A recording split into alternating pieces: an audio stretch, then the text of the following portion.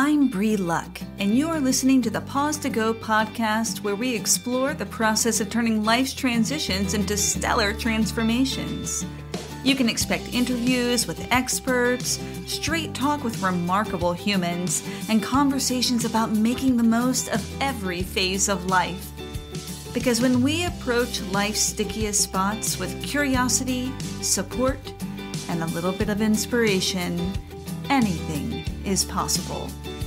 So whether you're on your way to work or settling in with your favorite beverage, together we can pause to go. As a solopreneur, I really like the flexibility to work from pretty much anywhere. So I'm happy to head down to Code-Based Co-working, where I can enjoy the company of others while I tackle my to-do list. Also, they have a state-of-the-art, consumer-friendly podcasting studio that is, frankly, my home away from home. So head over to Code-Based Co-working, check it out, and when you do, tell them that Bree sent you. Welcome back to the Pause to Go podcast, where we are speaking with creative changemakers who guide the way to living and sharing authenticity and joy in and beyond their professional lives. So last week, I spoke with my friend Erica Arvold, casting director, producer, educator, and CEO of Arvold Productions, and we talked about how she built her career, her whole life, really. And if you haven't listened to that episode, stop now, go and give it a listen, because she dropped some incredible wisdom about cultivating a career as a creative entrepreneur. In today's episode, we go through each of the 7 paths to manifesting change in our lives. This is a sort of game I've been playing with guests in season 2 of Pause to Go. And there's so much richness in what Erica offers about how we can use the emotional, analytical, intuitive, physical, creative, spiritual, and social paths to enrich our lives and the world around us, because we don't operate in a vacuum, thank goodness. But before we dive into this week's conversation, I just want to let you know that on Thursday, March 24th, I'm offering a free core values workshop at 1 p.m. Eastern Time. It's on Zoom. You can register at my website, thelovelyunbecoming.com. And there's a link in the show notes and on Instagram if you like to follow along there. This workshop is something that I do individually with each of my coaching clients, and I take myself through the process at least once a year, sometimes twice a year, depending on the year. The core values assessment is a really great way to sort of scrub off the societal expectations of what we should want and get right down to the core of what we value, so we can aim our professional and personal trajectory in that direction. Let's move away from the should, okay, friends? Yeah, Erica talks about the word should and what she thinks of it in today's chat, so let's get to it. Here's part 2 of my conversation with Erica Arvold. Can we take a few moments now to do a quasi-rapid fire? Oh yeah, I love rapid fire. You have to cut me off because I'll rapid fire too long. Rapid fire look at the 7 ways to really creating change in our lives, because you have done that. And I would just love to go through each of the 7 ways and just have you spitball how that way has been articulated or important in your journey. And that can be professional. We now know that for you, professional is personal, right? So yes. We'll just say your journey, your whole journey. My whole kit and caboodle. That's right. Okay, I'm ready. Okay, so the first one is emotional, the emotional way. Oh, yeah, I had to learn to recognize that I went through a lot of pendulum swing emotions, and that they were amazing feedback for me, not for others. Interesting. Can you tell me a little bit more? Yeah. I mean, I don't think I'm necessarily an overreactor. My husband would disagree, but not in business. I'm not an overreactor. In personal life, I absolutely will, because that's probably where I, let all the air out. But even just to where my brain goes. And I'm like, okay, hold on. That is not what was meant. I'm taking it in a certain way. I'm not understanding the context, et cetera. And I think it's taken me decades to really, I remember me in my 20s in casting and thinking, dividing the personal from someone saying no to a role from, of course, or whatnot. And I think maybe that's just hours and hours and hours of collaborating with many different types of people with many different shades of ego, et cetera, and a lot of incredibly artistic, specific, nuanced opinions and ways of working. Now it's about the work. It's just about the work. And so that pendulum swing is a much narrower swing than it used to be. The next one is analytical. Oh yeah. I can get in that mode. And then I'm like, but analytical, isn't that somewhat the opposite? I don't think it's the opposite of, but in the Myers-Briggs test, it seems to be opposite of intuitive, right? But I think it's kind of the same in Myers-Briggs. In Myers-Briggs, I disagree with that. Just saying. Because I think there's a way to be intuitively analytical. That's what I would say. I agree. I think that they overlap, right? All of these ways, as we go through them, I see as being very separate in that you can identify them and look at a trajectory, but they also are woven together, right? So it's like a tapestry that you could unravel and see exactly where this thread goes, but they weave together to help us create the full tapestry. We're just all about Joanne's Fabric today. Oh, that's the theme. I mean, I think they should be a sponsor of your podcast. I think you should reach out to them. That's great. So interesting, though, because the next one is intuitive. That's the next path. Interesting. Well, I think, so I'm going to combine them if you don't mind. Yeah. So the analytical to me is it's about data. It's about how one looks at data and discerns different things. And I have in business very specifically in a way that I was budgeting and job costing, being incredibly precise and analytical. And 2 years later, I had a financial advisor come in and say, your data is already biased because you already divided it for a percentage for different factions of your company. So you're just analyzing the data that you already put in that was biased. And I'm like, I was like, oh, it's not. So like, that's where it's like even research papers and stuff and I can never say this word, academician. How do you say it? Academician. Well, whatever it is, someone in academia, whatever they call themselves. Academic? Yeah. We'll say academics, like there's so much research that is done, right? But so many people in the world, not even just academics, but in the world do research looking for the data that supports their theory. Mm-hmm. So that's how I feel about analyzing a little bit is like, it's got to have absolutely, and you can't have all the data. You can't. That science doesn't have all the data. Science is discovering the data and constantly changing. That's good science. We know that from the pandemic and the vaccines is good science when the rules change. That means we're doing our job. And so that's why I think analytical is not the answer. Not that you ever even mentioned that, but like, I think it's not the whole picture. And that's why intuition and gut instinct and knowing your values comes into using that data.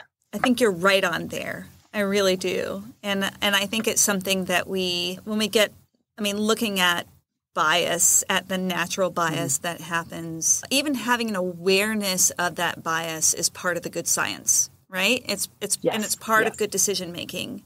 And I think that the problem is when we can't recognize that our objectivity is somewhat impossible, right? So we have to do the best we can and also take a broader look at our perspectives and our limits too. Well, exactly. It's like budgeting anything, right? Like you're budgeting a movie, you want a 10% contingency. Well, now you want at least a 20% because 10% actually goes to all the COVID protocols. So it's like all those contingencies, it just means it's a padded. And I feel like in that discernment that you're talking about, it's like, what is that contingency for potential bias? Maybe you don't know what it is, but just the awareness that can exist is helpful. And I think it's balanced out by the joy. If there is an idea or a class or I don't know, some other grand thing that I've come up with in my brain to say next year I want to X, right? In whatever, create this. Then I have to go, well, the unknowns are this much. I'm probably not thinking of half the things I should be thinking of, which I think is the worst word in the English language. The worst cuss word is should in my brain. But then, you know what? My heart and my joy is like, screw it. Let's all a grand experiment anyway. And that's what I say in all my classes, especially when I'm directing. I'm like, you guys, this is a grand experiment. We might just fail. And if we fail, it's my fault. You can blame me 100%. And if we win, it's all your credit. All I'm there to do is set up the whole tone that it's an experiment. That's how I run the company. I mean, that's great leadership, right?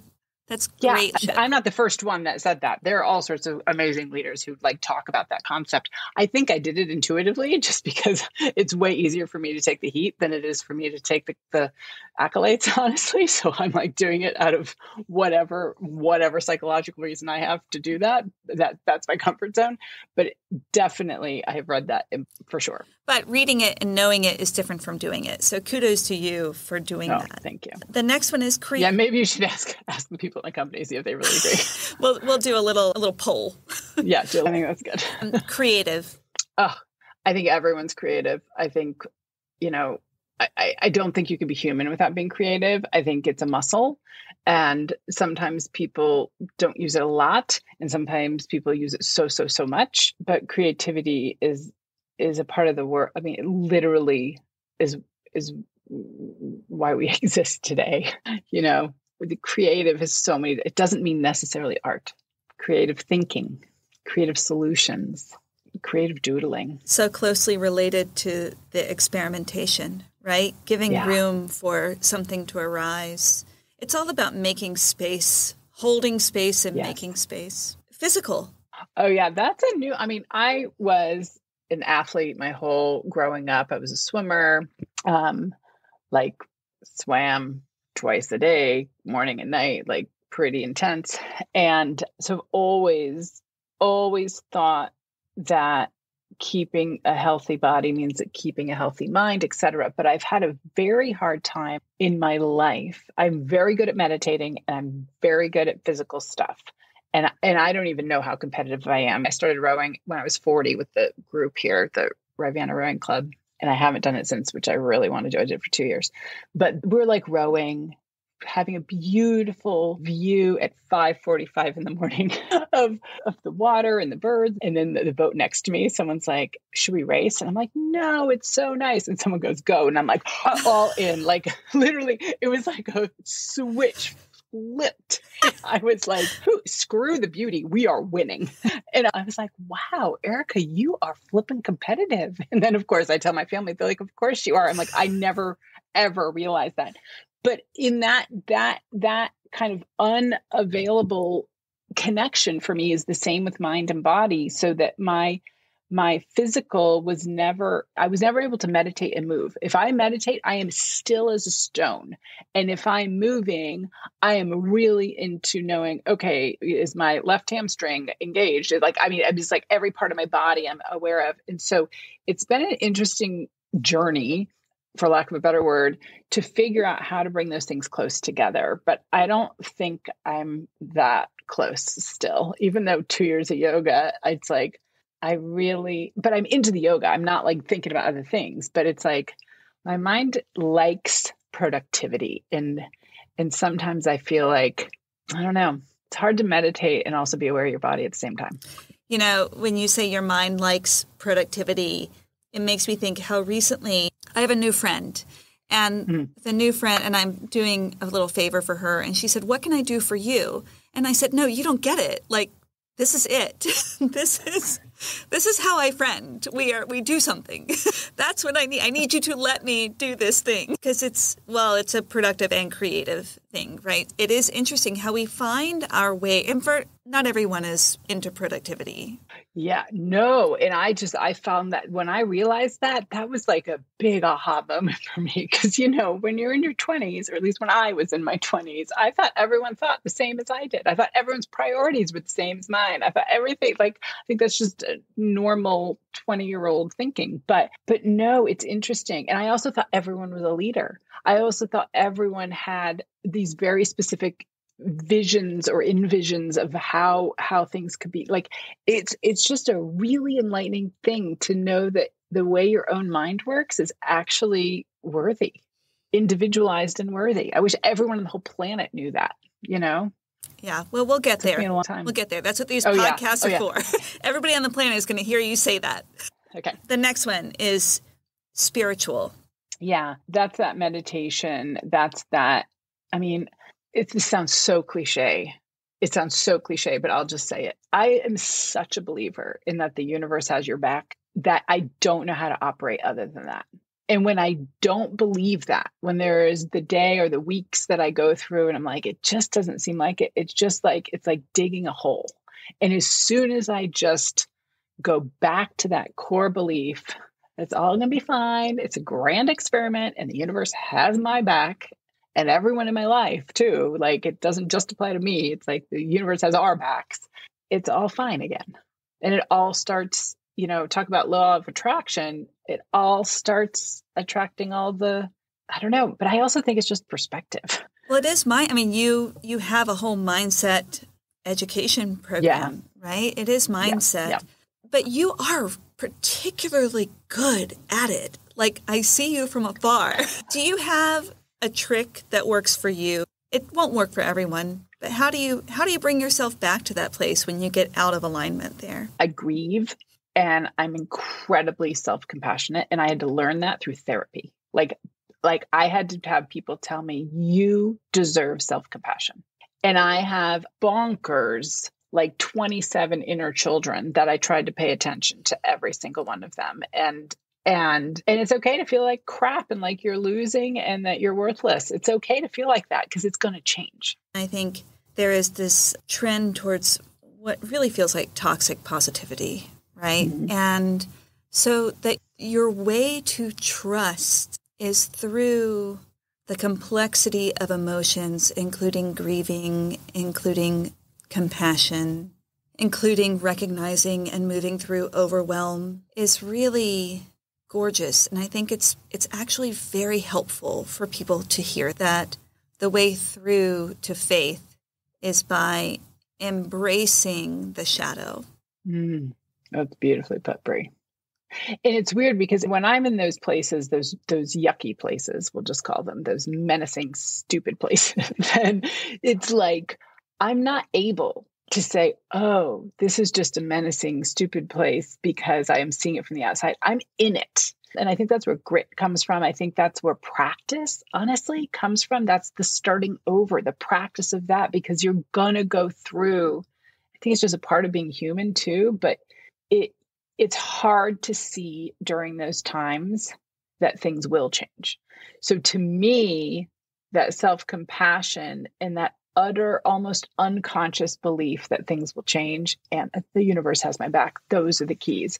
And I can't remember them other than they're in my body. I have a kid in college, right? You have a kid in college. And there is a part of parenting that I'm just learning, talk about beginner's mind, of how they fix their own stuff.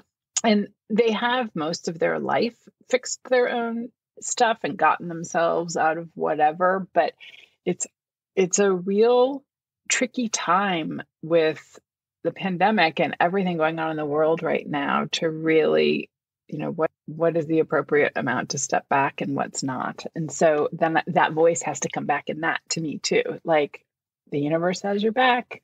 You're going to do just fine. They're going to do just fine. Social. So social is not just friends or colleagues, but it's all relationships. Yeah. The thing I have to say about relationships, personal and business, is a thing that's really hard for me to do. So I will articulate it. And this is like what I've learned. What are we talking? What's the whole overall scope again? It's the 7 ways to manifesting change. Yeah. Okay. Yeah. To manifesting change. So thank you. Not keeping score of giving and taking, making sure if you are keeping your own score that it's not always taking. So that's the antithesis to not keeping score. But I think it's really important not to keep score of the other, put it that way. Make sure you're not giving too much either. You're not taking everything, but you're not giving too much. And then really ending on good terms quicker before things go sour. I think that's really, really important, because having expectations in relationships is just a dead end street. It's so true. Expectations in general are a dead end street, and certainly in relationships. And what I also appreciate about that, as I think about my own relationships, is that they have seasons, right? Where you may interact with someone or be closer to them in a season, and then you move apart for a while, and then you can come back in a new configuration, but not putting a relationship or a human into a box that is immutable is so important, and gives us more room for grace, just like you were speaking of. And I love the reminder to try to titrate that before it becomes a crisis, to be mindful of that, and to titrate it before resentment sets in, because resentment is calcifying. Absolutely. And sometimes it's hard. Sometimes you just are unable to see that it is going south. And because hope, rose-colored glasses, there's all sorts of, legitimate sayings. and then you just have to go, okay, I learned something great. Move on. But I think that, on the other hand, relationships literally build something exponential. So having relationships, having the social aspect within, integrated into creativity, that's why filmmaking is such a passion, is because it takes an entire group of sometimes hundreds and hundreds, if not thousands of people to create one project. And I just think that is incredible. And people at the top of their game in their very specific focus of their art, and they're contributing. That's why it's movie magic. To me, that's the movie magic. It's not because they're falsifying a fake background and you believe it. The magic is that all these creatives come together full of unbelievable talent and joy and craft, and all commit to one specific creative idea and then create it. That's crazy. It's like building pyramids. The alchemy of creative collaboration, right? It's unparalleled. It is the most extraordinary experience. Yeah. I wish it on everyone. Yeah, I mean, you hope you have a great product, but like they say, you can make a bad film. It takes equal amount of creativity and passion than a good film, So, yeah. I was in a screenwriting group some years ago with a small group of women, and nothing ever happened with this thing. We never finished it. It didn't matter. The friendships that emerged from that, the relationships, the understanding of self that came from that was the lesson in it, right? That was the true product of it. I think that's amazing. And we're all social creatures. I mean, humans are a community-based animal. So I remember going in LA, we'd always have these book clubs, and more than half the people didn't read the book. And it just became a great catalyst to, a gathering of people who loved hanging out with each other. And sometimes I feel like films are like that, actually. Yeah.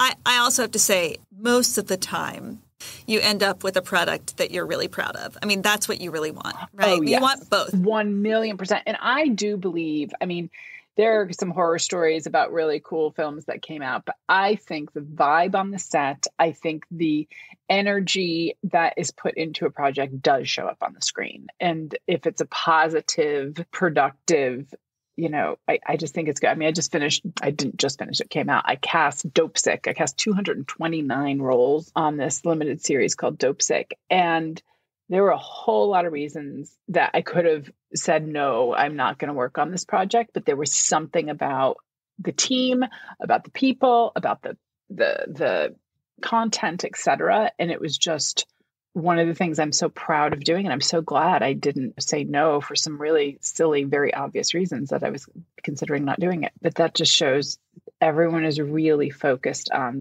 the worthiness of what they're doing. That shows on the screen. It's so true. We've gotten through all 7 ways. Really? Yeah. So I have one more question for you beyond that. Okay. And that is, if you had one wish for people who are... My favorite question. One wish for people who are really transforming their lives, who are in the throes of that kind of transformation, what would it be? It's twofold. It's that the way you see the world, your voice, is unique and important to the world, that it matters to the world.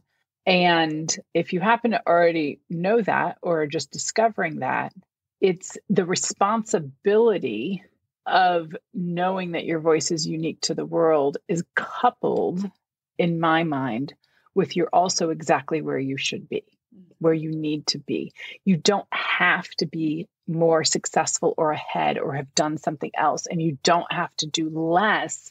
You shouldn't have not done this, or you shouldn't have not done that. Like, there is just trusting that where you are on your existential journey as a creative human being, because we're all creative human beings, is perfect. But that value you can give yourself, just acknowledging that your voice is unique and it matters, that's what I wish everyone knew, period. And I think when people are in that place of knowing that, that's when magic happens. I love that. Well, thank you for being a great example and mentor in living by those standards, in living by those wishes that you have for other people. It shows in all that you do, and it shows in who you are. Well, thank you. It's a pleasure. You're one of my favorite people. You know that. And it's Bree, mutual. I would say that right back at you. Right back at you. All the things you just said, I'm just putting a little mirror up right here. You mentioned the universe has your back, and Gabby Bernstein, of course, wrote a book called The Universe Has Your Back, and she has a new book coming out, or that's out maybe now. And so she's been doing the whole podcast junket. And somebody was complimenting her, and she said, I'm just a mirror, and what you see is absolutely a reflection of who you are. So thank you for that reminder, and I'm honored to reflect with and by you. Here are my key takeaways from this conversation with Erica Arvold. Number 1, we come into the world and into any situation with inherent bias. Full stop. And having an awareness of that bias, understanding that we have a limited perspective, is absolutely crucial when we are making decisions. Whether that's looking at the systems that we are creating in business or analyzing our spending patterns. Also, our perspectives can shift as we get more knowledge, and that is good. That is growth. Number 2, Erica says that should may well be the worst cuss word in the English language. Where are you falling subject to the shoulds in your life? And where are the opportunities to shift your perspective around them? Number 3, when you get out of alignment, it may be helpful to grieve, to acknowledge the full spectrum of emotions that arise when you're in a place of doubt or shame or frustration. The way through to faith is not toxic positivity. It's about embracing our shadows with compassion. And that takes practice. Number 4, I love Erica's wish for all of us to know that the way you see the world and the voice that you bring to all you do is uniquely yours. So use it well. And know that you are exactly where you need to be to do that. If you are interested in checking out the classes at Arvold Warner Studio, and I highly recommend it, visit Arvold online at arvold.com. Special thanks to our sponsors at Code-Based Co-working, to Dylanistic for the beautiful Pause to Go artwork, and to WTJU and the Virginia Audio Collective for your support. Thank you so much for listening to the Pause to Go podcast. If you got something out of this episode, let us know. Share it with a friend, join our Facebook group, and subscribe, rate, and review on Apple Podcasts if you loved it. If not, no worries. We want you to tell it like it is, and we'd love to have your input. If you want to know more about what I'm up to, you can follow me on Instagram at The Lovely Unbecoming or at my website, thelovelyunbecoming.com. Stay curious, y'all.